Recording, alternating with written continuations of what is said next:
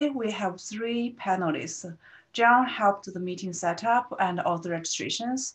So he will also record the lecture and share the recordings with all of you after the lecture.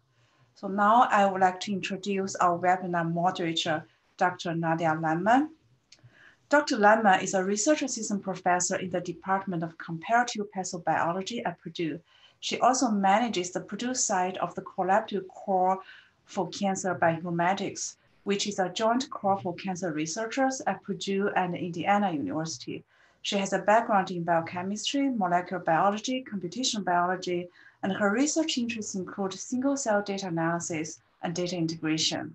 With that, I will hand it over to Nadia. Hi, welcome. We're glad you're here. So just a few housekeeping notes. Your microphone will remain muted through the duration of the seminar. And if you have any questions to ask Dr. Kraft, please use the Q&A button at the bottom of your Zoom screen. And then we will take questions after the hour lecture. Now I'll hand it back over to Min. Thanks, Nadia. It's my great pleasure to introduce Dr. Peter Kraft from Harvard T.H. Chan School of Public Health. Dr. Kraft is professor of epidemiology and biostatistics and director of the program in genetic epidemiology and statistical genetics. His research concentrates on the design and analysis of genetic association studies with particular emphasis on cancer.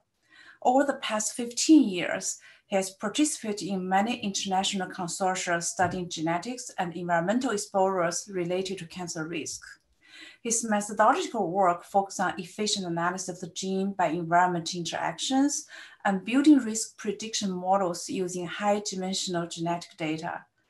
Since 2013, he has co-chaired the AACR's Integrative Molecular Epidemiology Workshop, and Dr. Kraft is currently president-elect of the International Genetic Epidemiology Society. Today, he will present on using polygenic risk scores to inform cancer screening. Please join me in welcoming Dr. Kraft. Great. Thank you. It's really nice to be here. I'm sorry we can't be in person. I would have enjoyed that, but hopefully during the Q&A, we still get some interactions going on. I also noticed that I forgot to update my bio. I'm actually now the president of the International Genetic Epi Society. We will be hosting our meeting in 2 weeks, July 2nd through 4th. If you're interested and you'd like to attend, you can find us at igus.memberclicks.net or just search International Genetic Epidemiology Society. Registration for the meeting is totally free. We had a panel of great talks. We're hoping to put together a late-breaking COVID session. It should be really great. So if you can make it, I encourage you to attend. With that said, I'm going to pull up my talk.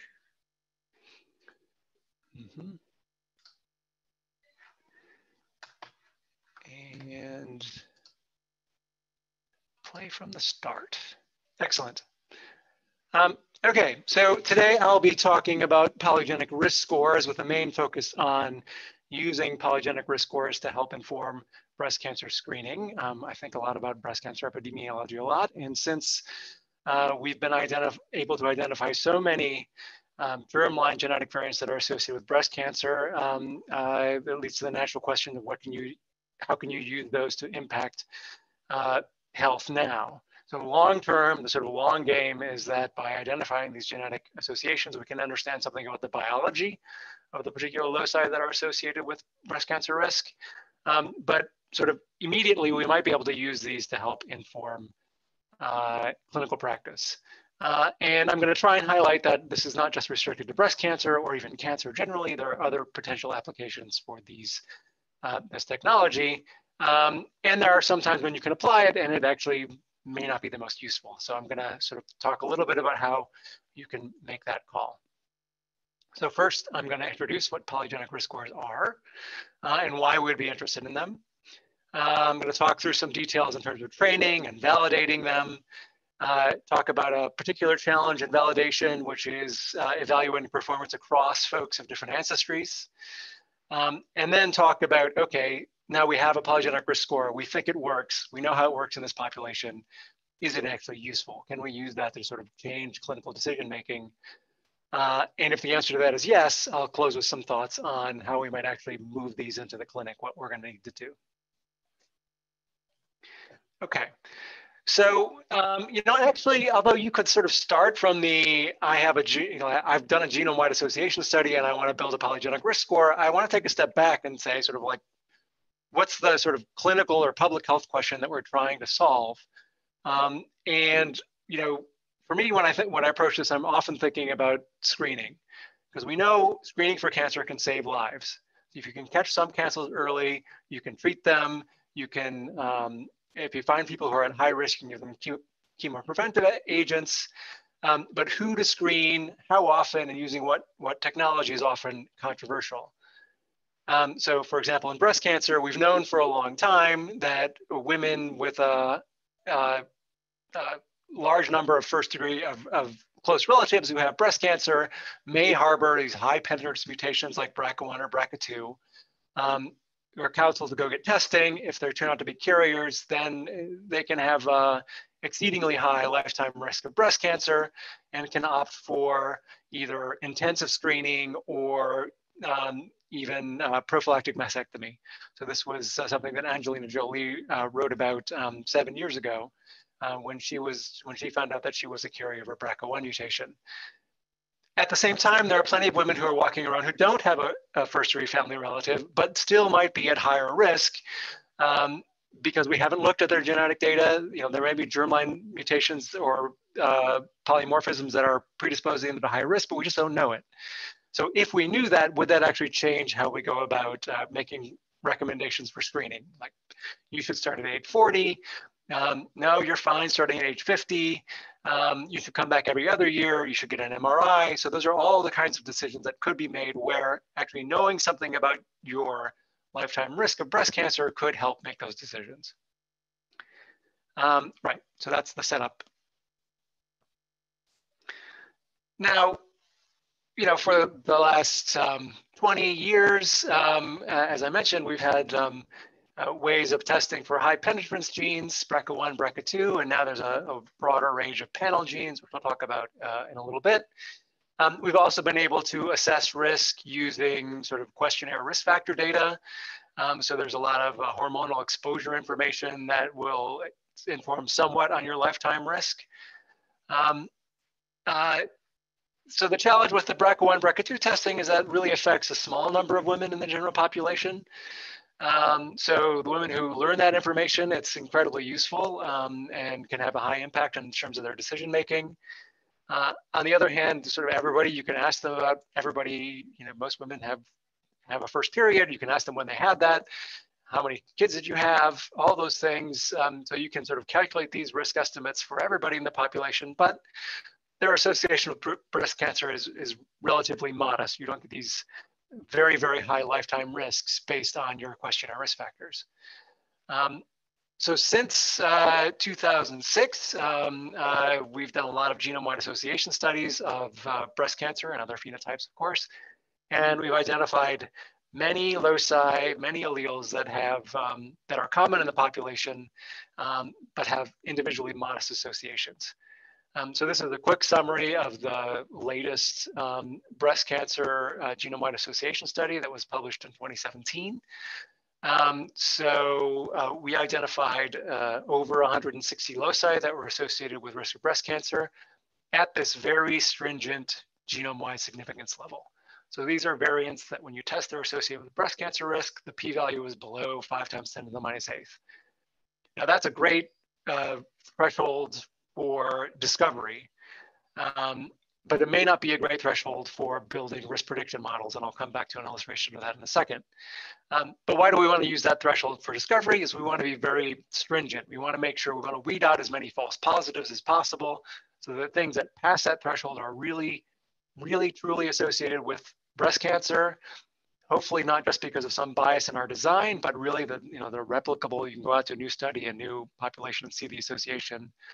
And the reason we do that is because following up these loci is incredibly expensive. So if the idea is we want to target a locus and now learn something about the biology, so we're going to do some CRISPR experiments, or we're going to design a mouse model. Like those are expensive, painstaking, long-term investments of money and postdoc time. And if they don't pan out, then it's a potential loss. So if there's like a high probability that this is a false positive, we don't want to throw a lot of money and time at it.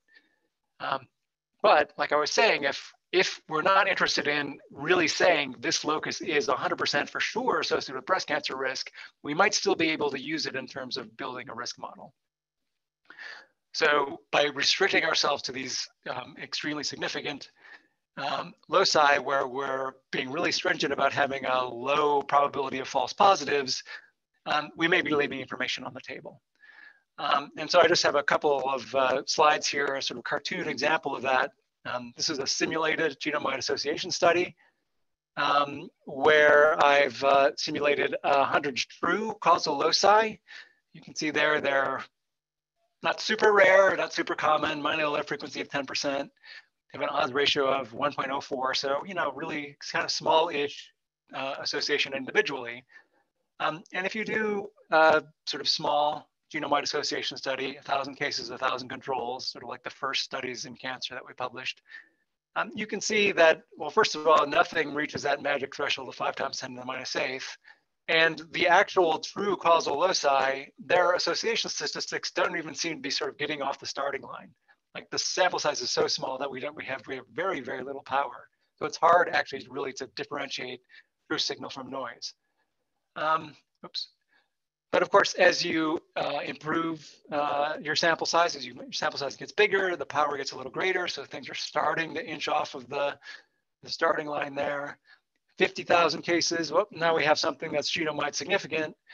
But you can start to see that there are more sort of red dots here in this middle area. And if you go to 100,000 cases, well, now we have something like 40 genome-wide significant loci. But you also have all these red dots here in the middle. And they're sort of the red dots are overwhelming the gray dots here in the middle, which suggests that if you included variants that had an association that they didn't quite reach that 5 × 10⁻⁸ level, but maybe they reached a 1 × 10⁻⁴. If you include all those in a risk prediction model, you'd actually be including more signal than noise. So we're allowed to sort of loosen our threshold a little bit in order to pick up some of that signal. So that's sort of the idea behind these polygenic risk models, is that they're including more and more loci in a statistically clever fashion to try and leverage that information that's in there below this 5 × 10⁻⁸ threshold. And these risk scores actually have a very simple form. They're just a linear combination of genotype, where you're counting up the number of alleles. You have some weight for each genotype. If you're looking at a binary phenotype, this is usually a log odds ratio or a log hazard ratio. And then you just sum them up, and that's what gives you a polygenic risk score for each individual. So easy to write down. But there's a lot of complicated steps that go into actually calculating this thing. First, you have to decide which variants are you going to include.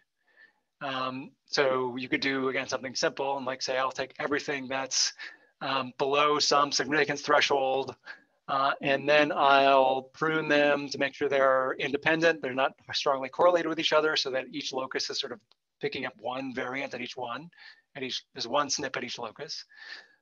Or you could just dump everything in the whole genome in there and apply some multivariable regression approach that would allow for accounting for correlation among variants and allow you to include everything, but sort of downweight things that are maybe not that strongly associated. So these are all decisions that you have to make.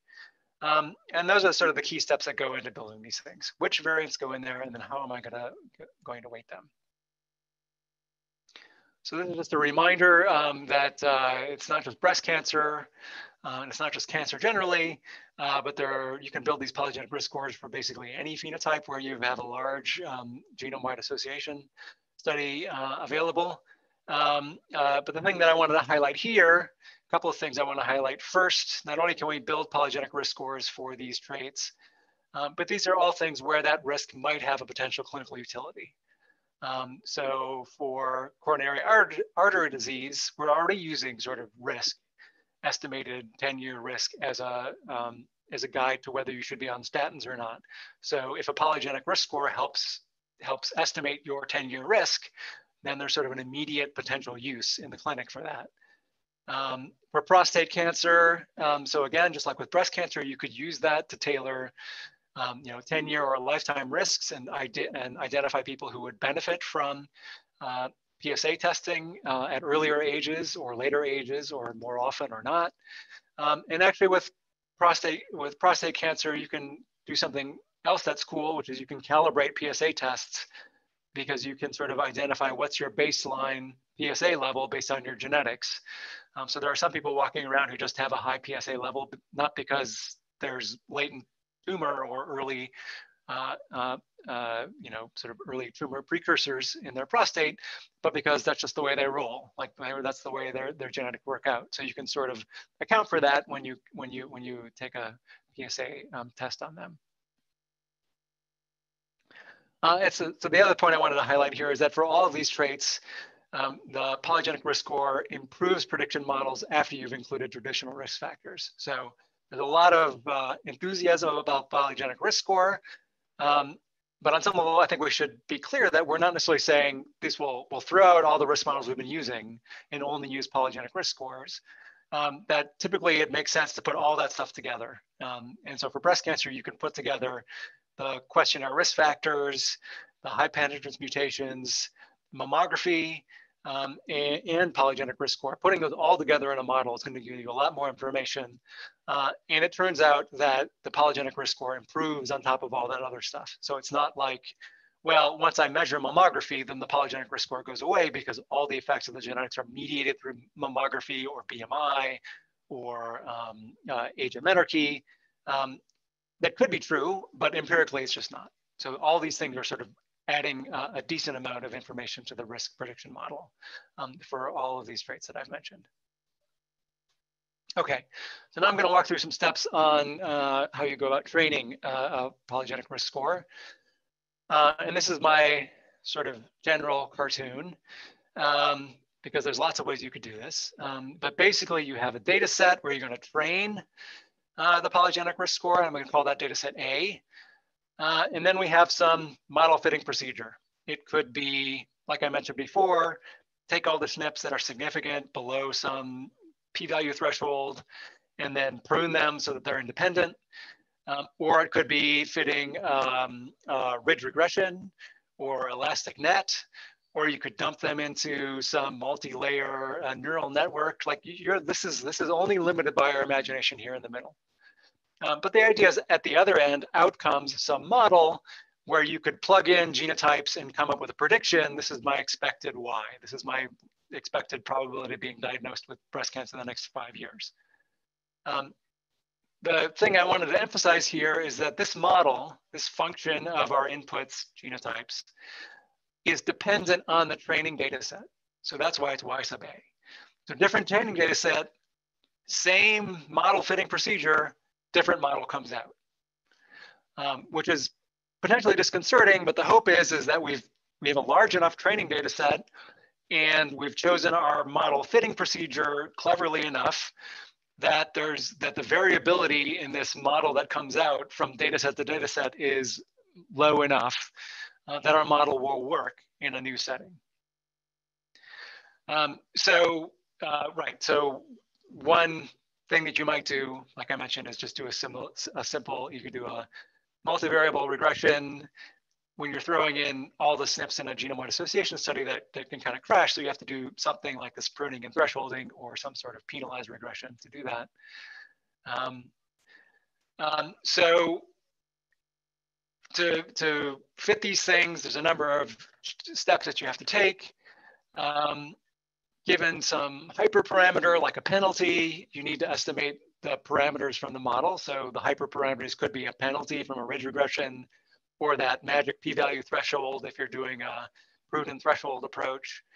You need to figure out which of those hyperparameters is going to perform best. because different p-value thresholds might be better, or different more or less stringent penalties may give you a better fitting model.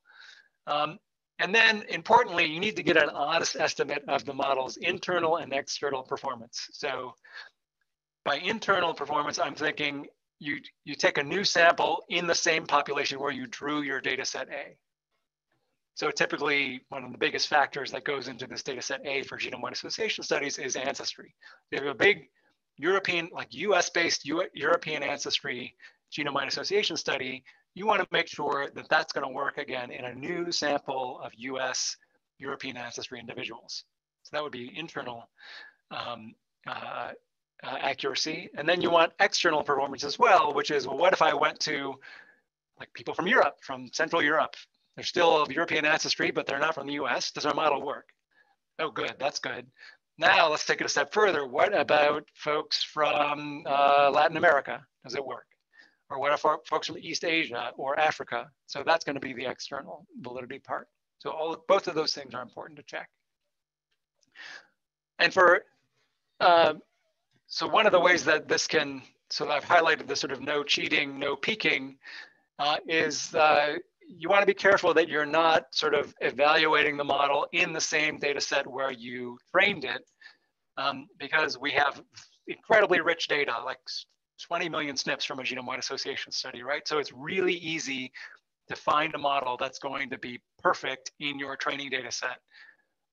So this is just an illustration of that we published almost 10 years ago, where we applied this pruning and thresholding approach to a breast cancer data set and evaluated the performance either in the training data set, that's the dashed line. So in the same 1,000 cases and 1,000 controls where we built the model, we then asked, how good are we doing at separating cases from controls? And it turns out pretty damn good once you had about 500 SNPs in the model. The discrimination was, the AUC was basically 1, which meant cases and controls totally separated. PRS cases over here, PRS controls way over there. Beautiful. Of course, if you take that model into a new data set, it's going to tank because we've fit basically noise that was in our original GWAS. So we want to make sure that the models we fit are actually going to generalize. And there's a bunch of ways to do that. One way would make sure would be to set aside part of your data to make sure that to serve as a testing data set to see how well you're really doing. The other would be something like cross-validation, which is what we did here. So this cross-validation estimate of the discrimination is a much better estimate of how it's going to do in a new data set.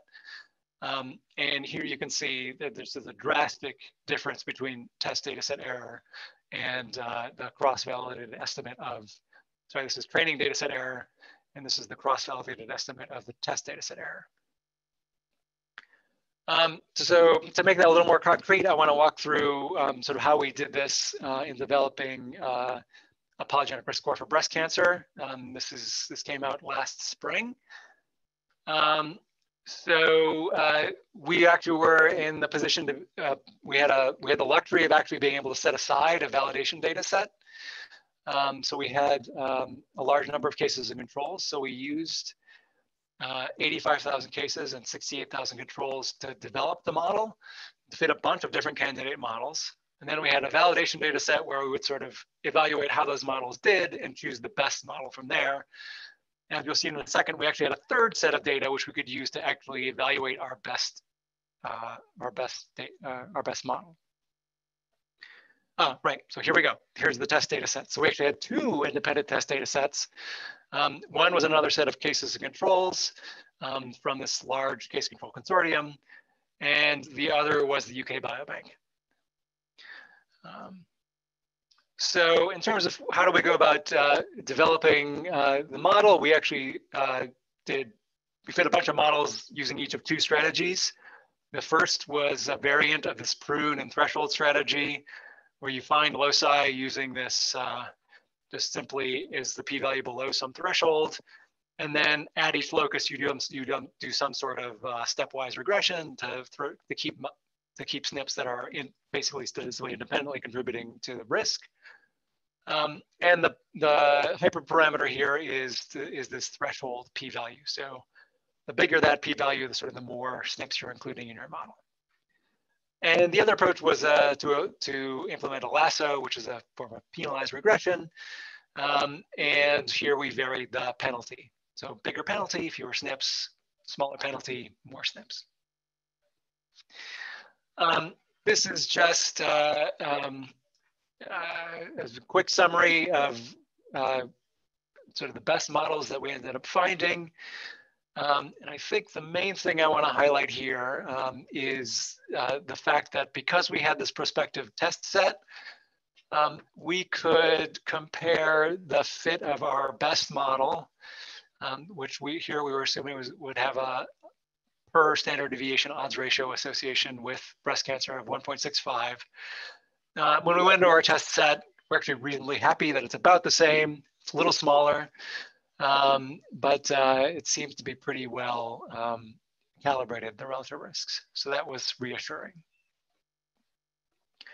Now, given that polygenic risk score, we could combine that with sort of population-based age-specific incidence rates, and knowing something about the distribution of the PRS in the population to actually estimate 10-year absolute risks for people at different polygenic risk score percentiles. So the top here are women who are at the 99th or higher percentile, so very high risk based on this PRS.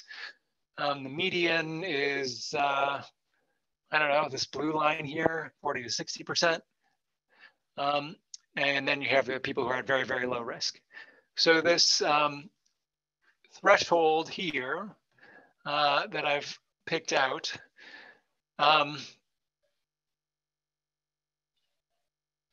right. So the threshold is the 10-year absolute risk to a 50-year-old, to an average 50-year-old woman. I think I've got that right, which is, you know, numerous guidelines suggest that this is the time when you should start screening. So absent, like if you don't have a strong family history, otherwise you're just sort of like an average risk woman, then starting mammography at age 50, coming back every 2 years is a pretty common recommendation. So that risk to a 50-year-old woman is right about here at this red line.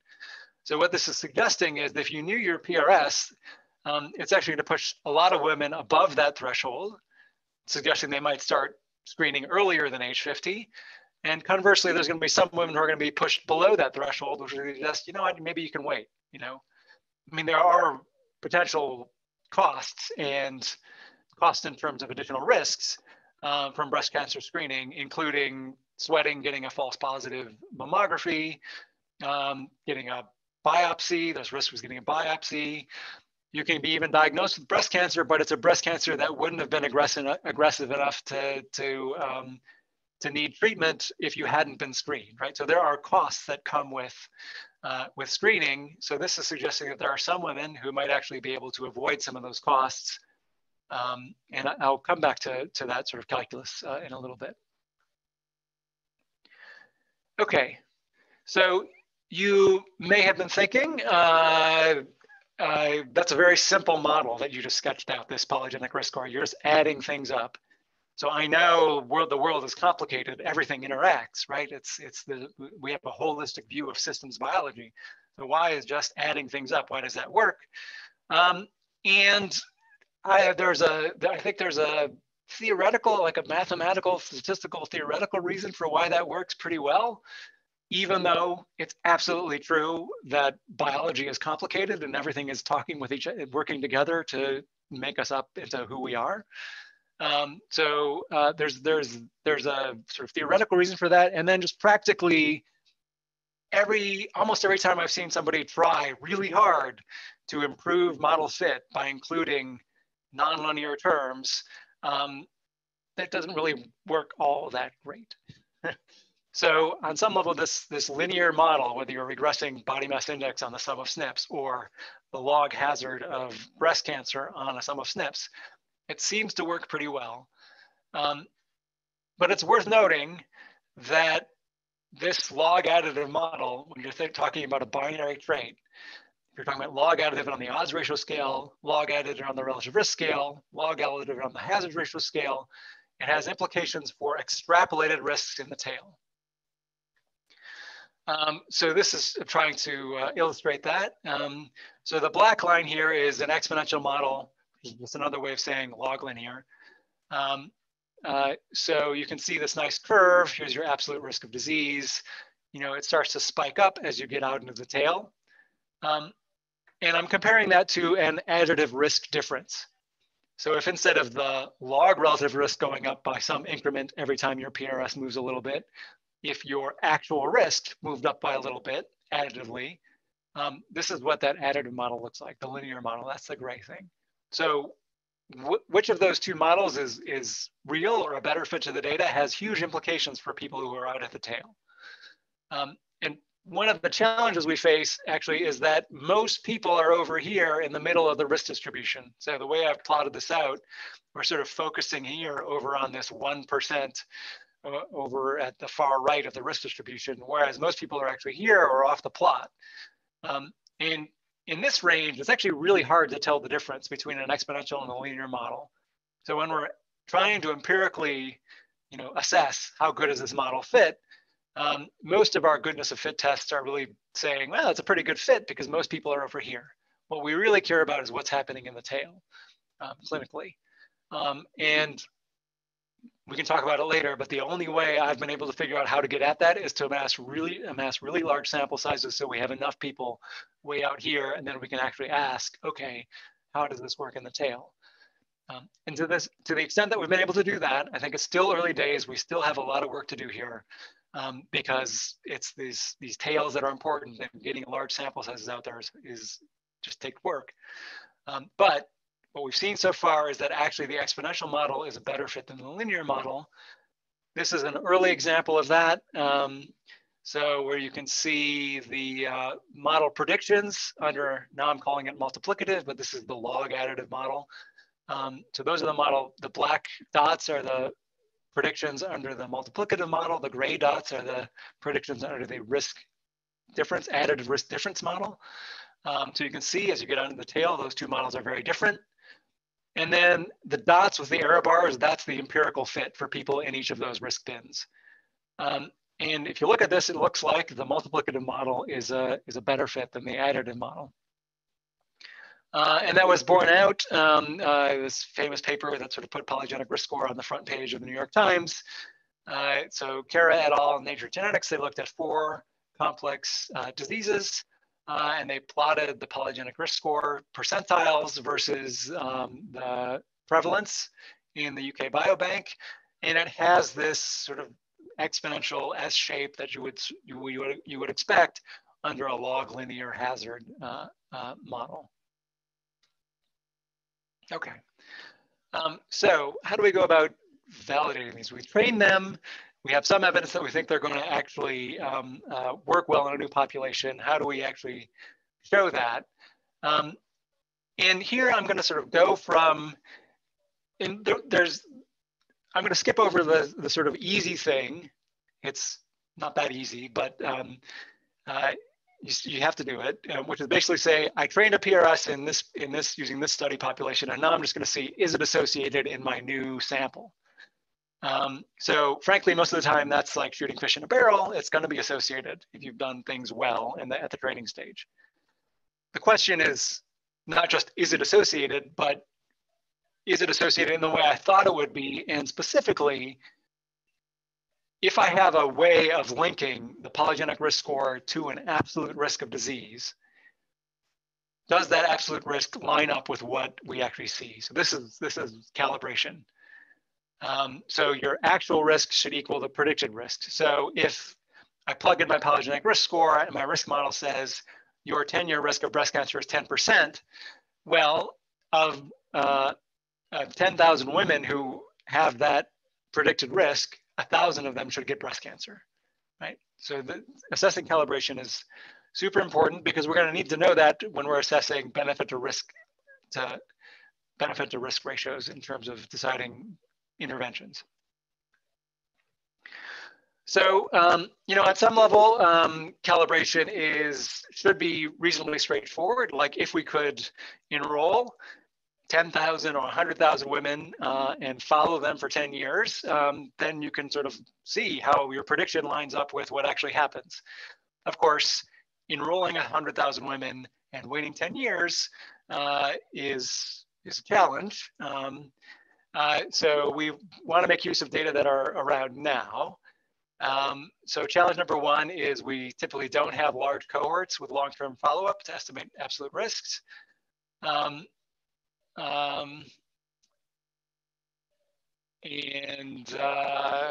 Right, so that seems to be basically challenge number two, seems to be the same thing. So there's a couple of ways around that. One is to, I see, I know what I was getting at, sorry. So even here, in terms of estimating, coming up with that model for predicted risks, again, that would be easy to do if you had a cohort. You could sort of say, people in my PRS bins, here's their risk at each of those bins. But we don't, for cancers anyway, we don't have large enough cohorts to actually come up with those prediction models. So that's challenge one. And then challenge two is if you want to validate that prediction model, we still would need another really large cohort, and we still don't have them. So the solution that a lot of people have adopted to challenge one is to take relative risks, odds ratios from case control data, combine them with population-based incidence rates and the distribution of the polygenic risk score in the population to come up with a model that says, here's your 10-year risk of, given your PRS, here's your 10-year risk of breast cancer. It's sort of interesting to say, given your PRS, your odds ratio is 1.4, but we would really like to be able to say is your 10-year risk of breast cancer is 3%. So that's the solution to problem one. And for problem two, in terms of validating and calibrating, we can actually use case control data that's been nested in a cohort where we know the sampling fractions to estimate the underlying incidence rates by PRS bin. So I'm going to walk through a quick example where we've done that for breast cancer. So this is work by Amber Wilcox in a cast of hundreds. That's kicking around in review right now. So basically we took two models linking questionnaire risk factors to breast cancer risk, a model linking just PRS to breast cancer risk, and a model that combined both PRS and questionnaire risk factors. For each of these models, for each person in our validation data set in our cohorts, we could come up with a predicted 5-year risk based on your questionnaire data or your PRS. And then we actually asked, in these nested case control data sets, how does this perform? So this is the kind of thing that you can look at. So here we're just looking, the x-axis is the expected 5-year absolute risk in decile bins based on these different risk models. So here's just the classical risk factors. Here's your polygenic risk score. And here's your combined model. Excuse me. I guess there's two things to take home from this. The first is we're seeing more or less what we kind of want to see, which is these points lining up along the y=x line. There's a little bit of deviation, maybe here, especially out at the tail, here again at the tail. But for the most part, they line up pretty well. And this combined model looks really nice. The second is you can sort of judge the informativeness of each of these models by looking at the spread of risk across the different deciles. So combining both the classical risk factors and PRS gives you sort of the biggest spread of predicted risk. And that's lining up well with the observed, which is what we want to see. And then this is just to highlight that we did this in like 15 different cohorts. And you actually end up with the calibration looking more or less good. Certainly, the slope is pretty nice, but the intercept is often sort of off. You can see that here in this study where the intercept is all, the expected numbers are much lower than the observed in this particular cohort. And I think that highlights an important point, which is that calibration is context and time specific. I think it's super important to do these kinds of analyses because we want to make sure that if we're saying your 5-year risk of breast cancer is X, that's a reasonably good estimate. But it's also good to remember that this is very context and time specific, and there's more than a little bit of uncertainty around that. It's hard to be super precise and super confident in that. What's nice is that the discrimination is generally constant. So if you just sort of rank people in terms of high versus low risk, that ranking is pretty darn good from data set to data set. But it's the calibration that can vary quite a bit around from study to study. So some are overestimating a little, some are underestimating a little bit, and that can have a lot to do with sort of cohort effects. Like some of these are older studies. So the women that are participating, were born in the 40s and 50s. Some of these are much more recent, and the women were born in the 70s and 80s, right? So that might be playing into a role. Okay. So that was calibration, and now I want to come to this important point that I mentioned before about calibrating validation across ancestries. So many of you may be familiar with this paper that came out last year that highlights the fact that polygenic risk scores that are trained in one population often perform less well in other populations. So concretely, what that means is polygenic risk scores that were trained in European ancestry populations, because that's where the vast majority of GWAS have been done so far, don't generalize well to non-European ancestry populations, Latinx folks, African Americans, Africans, East Asians. And why is that? Partly it's because the marker that you end up choosing to include in your polygenic risk score may depend on which ancestry you did the initial GWAS in, and the effect size estimates may be different from population to population. So this is an example of why LD differences can erode performance.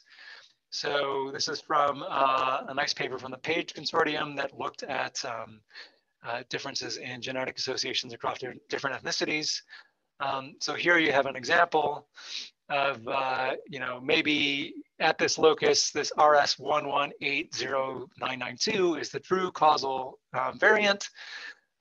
If you run your meat grinder in a European ancestry population, it might pick RS1298274 as the SNP is going to include in the model as the proxy for this region, which is great. Like these things are super highly correlated.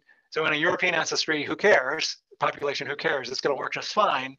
The challenge is if you go to another population, Hispanics and Latinos, well, the correlation between the selected SNP and the true causal SNP is a little worse.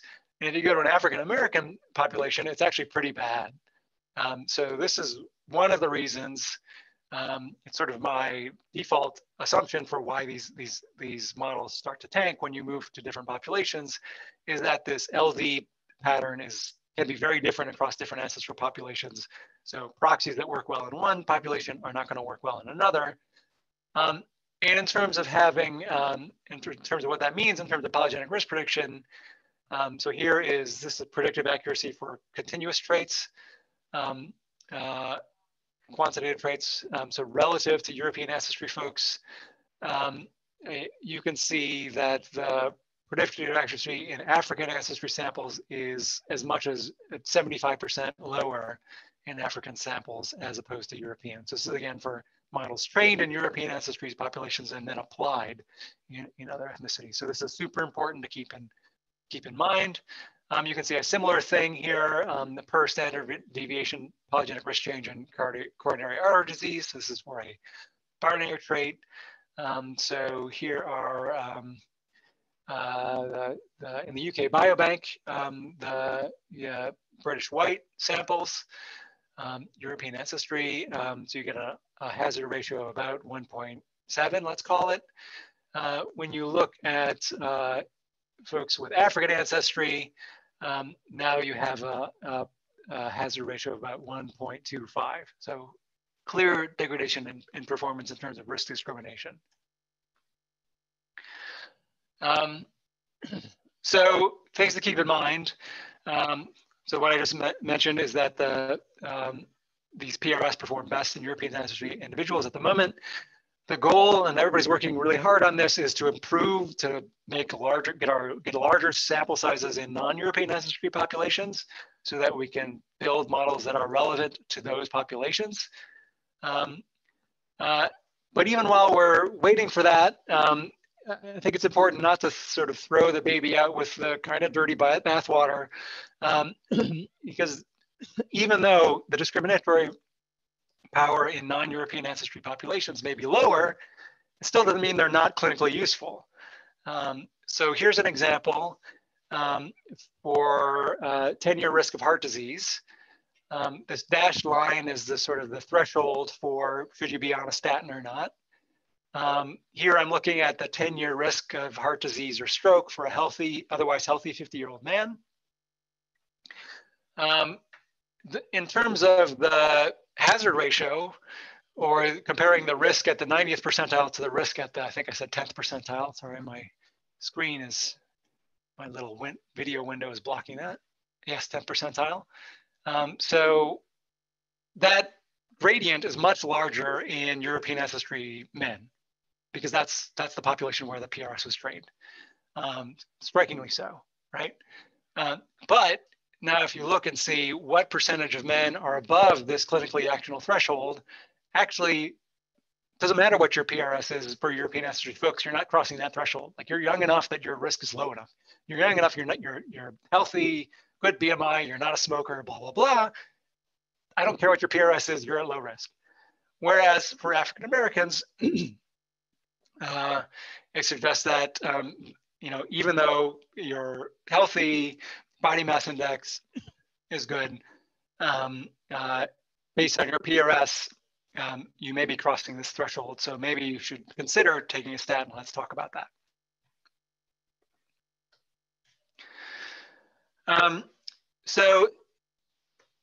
And this is, these are like 3 papers that just came out that I think sort of highlight this, but actually in a broader context. So this sort of hints at that, which is, it's not just that polygenic risk scores developed in European ancestry populations don't generalize well. It's sort of risk scores in general developed in European ancestry populations don't generalize well for a bunch of reasons, but 2 of the biggest are age-specific incidence rates can be very different, both in terms of magnitude and shape, and the distribution of risk factors. Even if the relative risks are the same, if the distribution of risk factors are different, that's going to change the risk model and how it performs. So this is just an example from that last paper where we took risk models, not involving genetic data, just typical questionnaire risk factor models that were developed in European ancestry populations, and then asked how well do they work in Korean populations. This I'm just showing as a plot of the age-specific 10-year risk in a Korean population to highlight the difference between this and what you would expect to see in a European ancestry population. First, generally the risks are lower.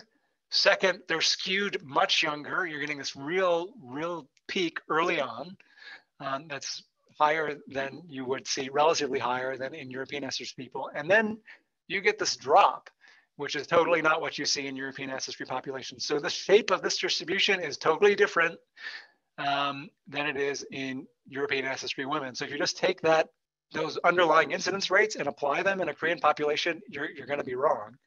And of course, it's exactly what we saw, especially for women who are older than 50. So exactly where you're getting these very large differences in incidence rates. So you could actually improve the risk model in a Korean population by swapping out the European ancestry incidence rates for Korean incidence rates, and the European distribution of risk factors for Korean distribution of risk factors, because those can be very different too. Smoking prevalence is very different in Korea than the United States.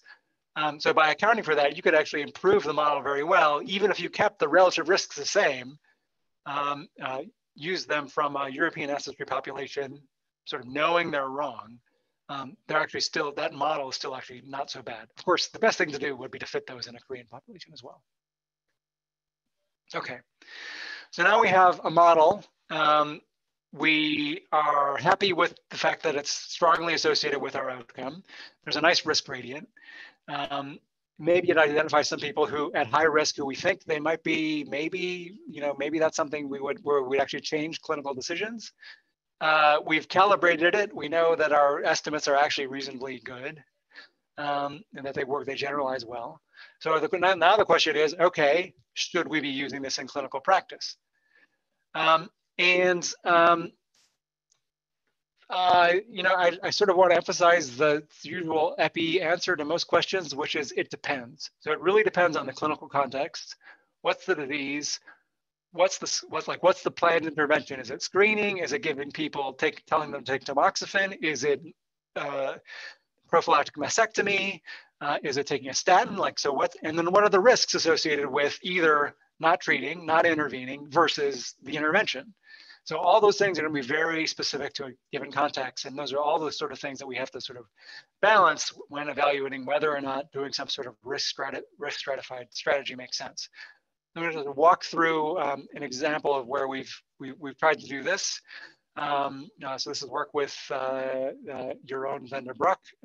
This is a PhD dissertation where we did microsimulation modeling to see whether a polygenic risk stratified breast cancer screening program made sense. So this is just sort of in background on the microsimulation model. So ideally, maybe we would do a really large randomized clinical trial where some people are going to this risk stratified arm, and some people go into standard of care. And then 30 years later, we figure out, okay, which group actually had fewer breast cancers and had fewer deaths due to breast cancer. More power to you if you can get that to happen. But if we're sort of jonesing for an answer now, or at least a sort of idea of whether it's worth investing in that, what can we do now? We can do a microsimulation model. So we basically simulate a huge cohort of women under different scenarios. And then we evaluate how well what these different screening programs do. So underlying all this is a model for the natural history of breast cancer. How fast does it grow? When does it initiate? How fast does it grow subclinically? What's the probability that it's going to get picked up without mammography? What's the probability that it would get picked up with mammography? So we model all that, and then we sort of ask, in a population where we didn't do anything, how many breast cancers would we see? How many deaths? In a population where we did sort of the usual screening strategy, start at age 50, come back every 2 years, how many breast cancers? Or if we did some sort of stratified strategy based on your PRS, how does that work? So this is that sort of plain vanilla strategy. Everybody comes in at age 50, you come back every 2 years, versus maybe we stratify folks according to their risk. So if your genetic relative risk is above 5, then you're going to come back, you're going to start at age 30 and come back every year. Whereas you're between 3 and 5, start at age 30, come back every other year, and so on, all the way down to if you had less than a relative risk less than a half, so you're actually sort of at a lower risk. Well, maybe you can start at age 60 or age 50, but then come back every 3 years, right? So depending on your age stratum, on your risk stratum, you get a different strategy. Just FYI, I've sort of highlighted the width of these arrows sort of reflects how many people are in each of those bins. So you might think that people at greater than 5-fold average risk, they probably will want to change their screening behavior, but it's a small fraction of the population. Right. So and then we compared what would happen under these two strategies. And long story short, the stratified strategy, we were able to, so this is all relative to no screening at all. So we have more life years gained, and we're able to avert more breast cancer deaths. And what's important to note is that these advantages accrued disproportionately among the high-risk groups. So folks who are down here, it sort of doesn't in fact, in the middle here, they're exactly the same, that they're getting the same recommendation they would have gotten anyway, so it's really not making a difference for them. But the folks up here at the high end, they're getting a real benefit for that. So there's a small percentage of women who may be benefiting from this stratified screening strategy.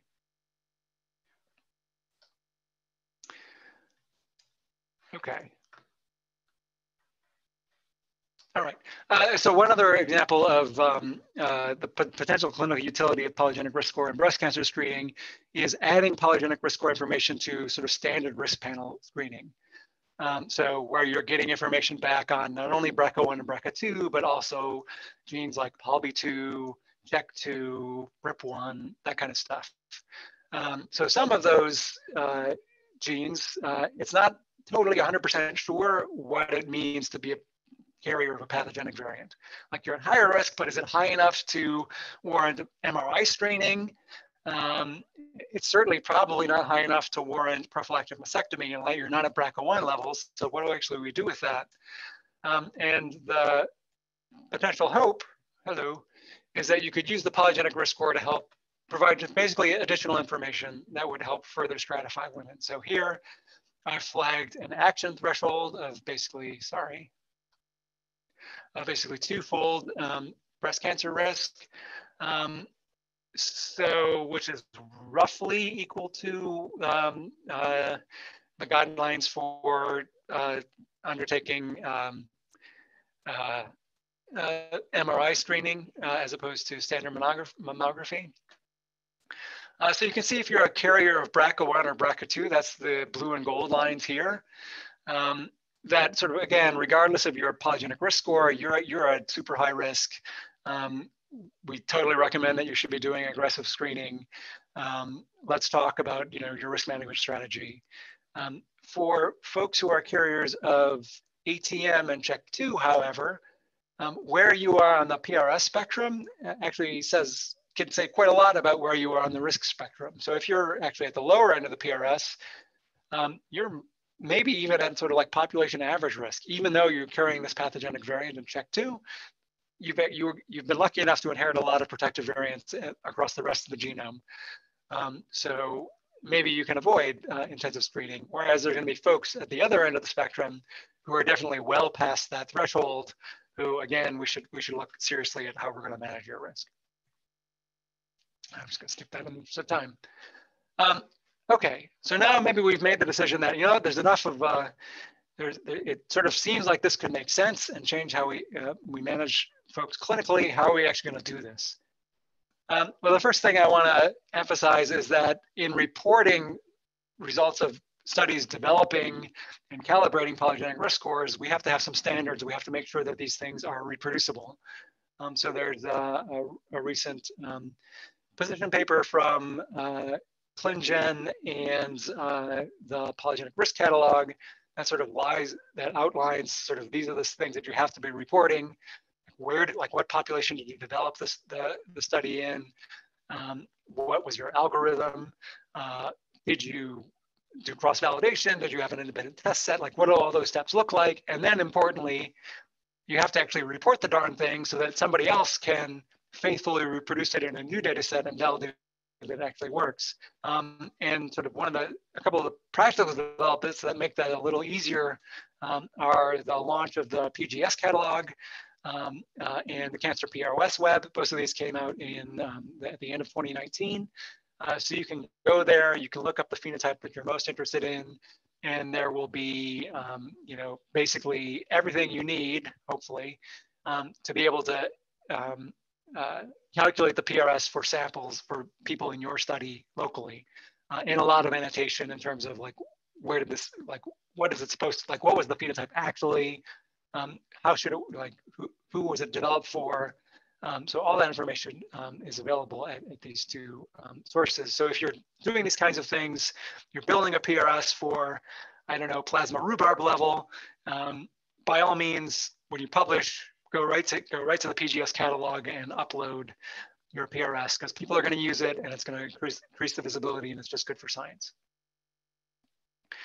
And then, so that's sort of on the study, the sort of science end. We want reproducible science. In terms of actually communicating stuff to patients and physicians, my guess is how this is going to work is there's going to be some sort of web interface that's going to read in either stuff that you went, for the questionnaire risk factor data, you type stuff in on some sort of touchpad, and then you sort of pull your polygenic risk score, or at least the genetic variants that are in the PRS from the local lab. That all in some back end somewhere gets turned into a risk, and then what ends up showing up to the clinician and the patient is basically a sort of simple report which says your 10-year estimated risk of breast cancer is X, your lifetime risk is Y. This means blah blah blah. Discuss. So, because certainly I don't think anybody wants to sort of get the list of 313 breast cancer SNPs or 2.5 million coronary artery SNPs. Nobody's going to be able to parse that. We're going to have some sort of way of visualizing this and sort of summarizing it in a useful fashion. So this is, we can talk if it comes up in the Q&A about sort of like how do you actually do this, sort of like in terms of the actual physical pipeline. And then there are important things to think about, like we're saying, how do you communicate that? Even if you're just giving them a number, how do you make sure that it's something they understand? Is there some sort of, there's always concerns about genetic fatalism, like, oh my gosh, it's like somehow getting something about my genetics is different than saying, well, you should really cut out smoking, that somehow genetics is sort of destiny. Like, how do you appropriately convey that? Again, the whole point of this is that we're telling you something about your risk, but that's totally modifiable through many different ways. Okay, so a quick summary. I do think we're at a point where a lot of these polygenic risk scores may be clinically useful, and this is only going to get better as GWAS sample size increases and the diversity of samples that are going into those GWAS improves. But we're going to need to do external validation and calibration to make sure that these things will port well across multiple populations. Again, more work in non-European ancestry populations is going to be super important. Transparency in model reporting, also important. And when it comes to thinking about the clinical and public health utility, it's really, you got to get down in the weeds, and it's super context specific. Okay, well, thank you all for making it through to the end. I really look forward to seeing hearing some of the questions.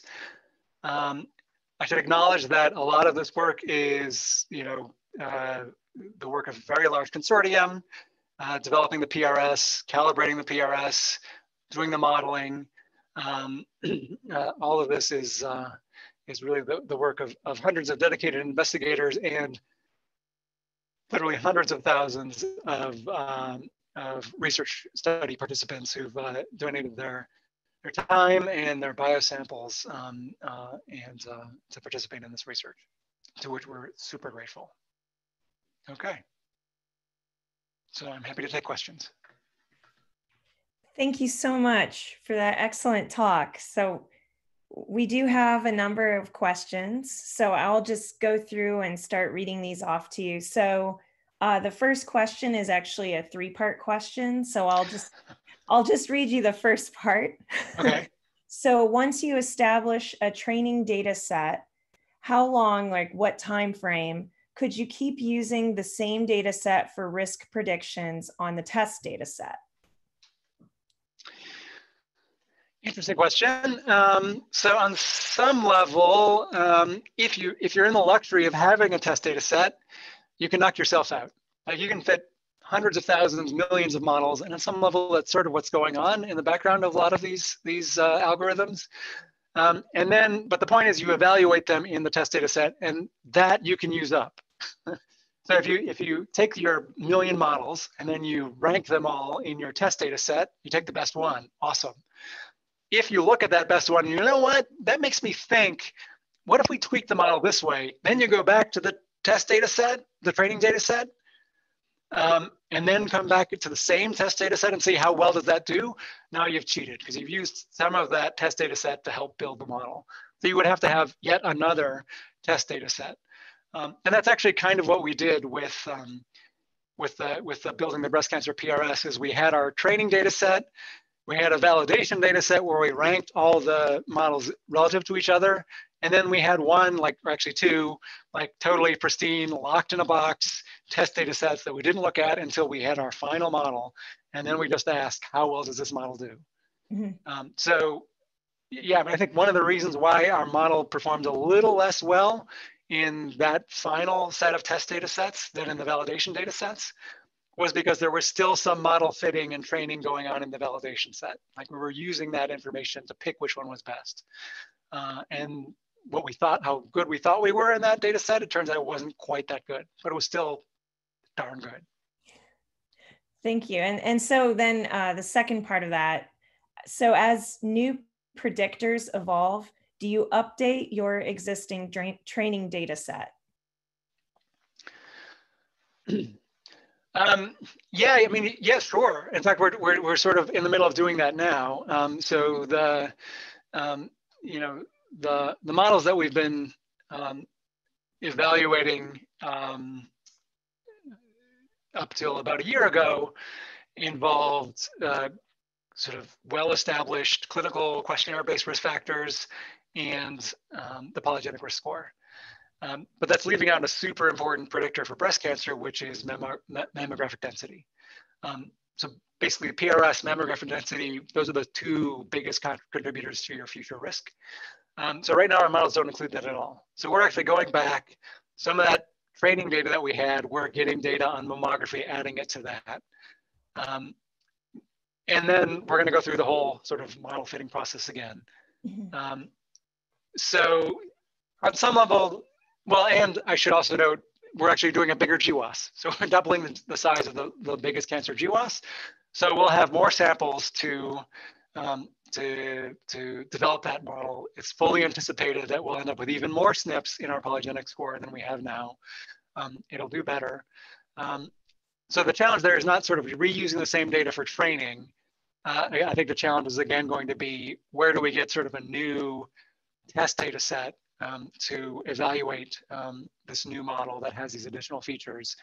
And I guess, again, for us, part of the luxury is because we're doing this, we're doubling the size of the breast cancer GWAS, we're gonna have a decent number of new samples that nobody's analyzed before that we'll be able to set aside and use as a test data set. You know, I have to say that's really, it is a luxury because sadly, breast cancer is the most common cancer in women after skin cancer. So we can enroll very large cohorts. We can do like super big N studies. For less common cancers, it gets difficult. And then you have to start to get clever and do things like this cross-validation or bootstrapping or some other analytic technique to sort of approximate what you would do if you had a really large sample size. Okay, and then how often do you go through that process of updating the training data set? Yeah, that's a great question. I would say often enough, but not too often. I'm going to punt a little bit. I'm going to do the epi question and say it depends.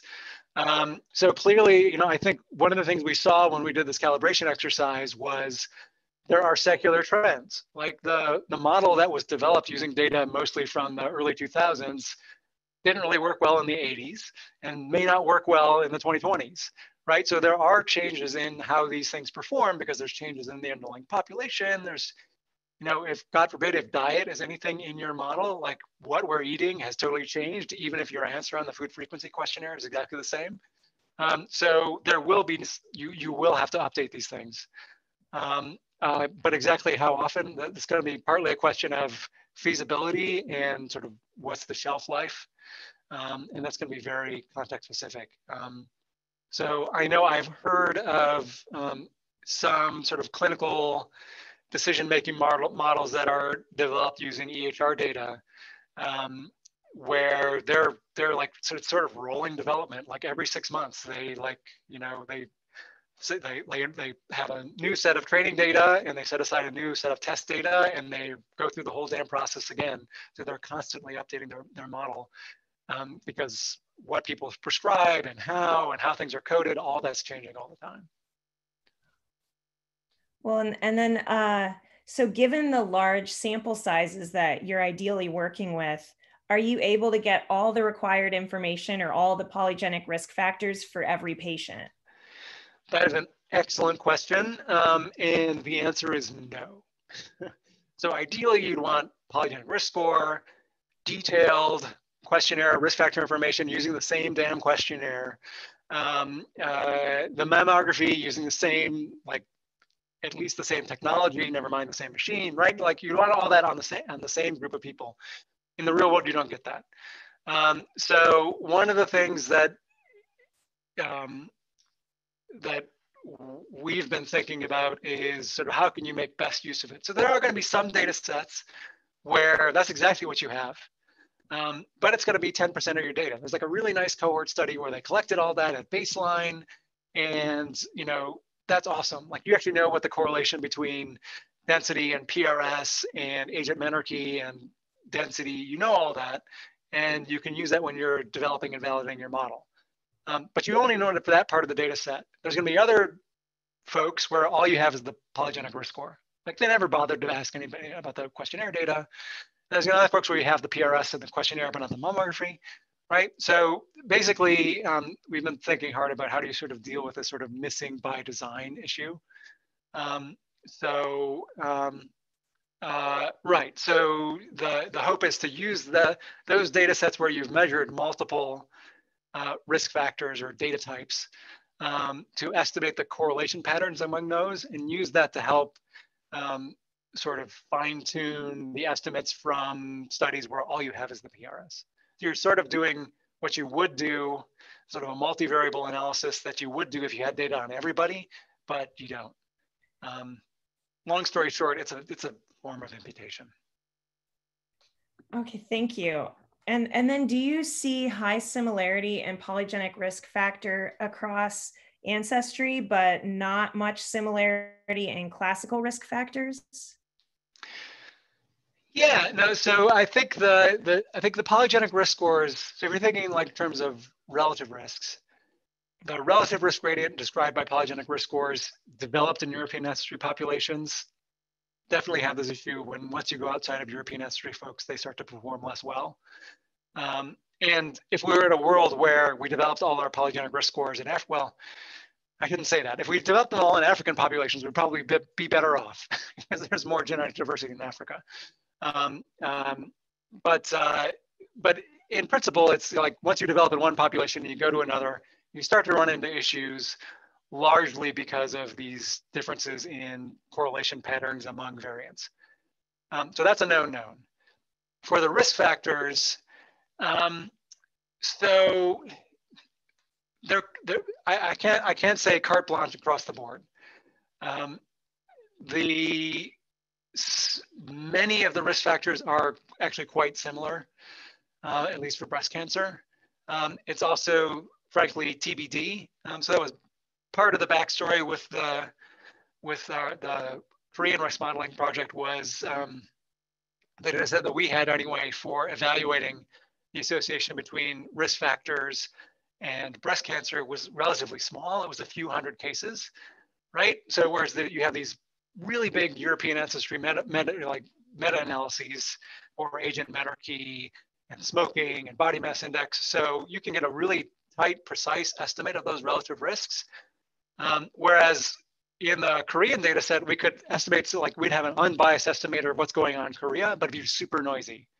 So the question was, could you actually do, even though the European ancestry estimate is not quite right what you should be using, because it's so precise, is it actually doing better in a Korean ancestry population?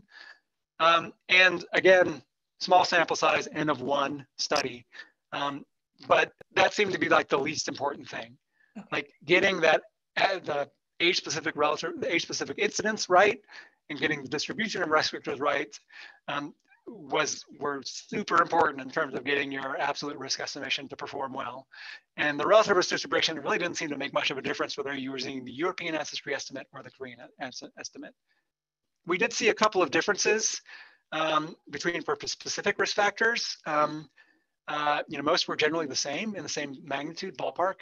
But the differences we saw, they tend to be rare with really large confidence intervals or things where, the way we asked about it in our study was quite different than the way they asked about it over there. So I don't know if that's an actual biological risk difference or it's just the way we asked about it.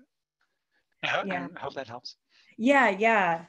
No, and so then could you overcome the ancestry difference effect by adding samples from that different ancestry to your training data set and updating that? or Yeah. do these samples have to be evaluated as a completely independent data set?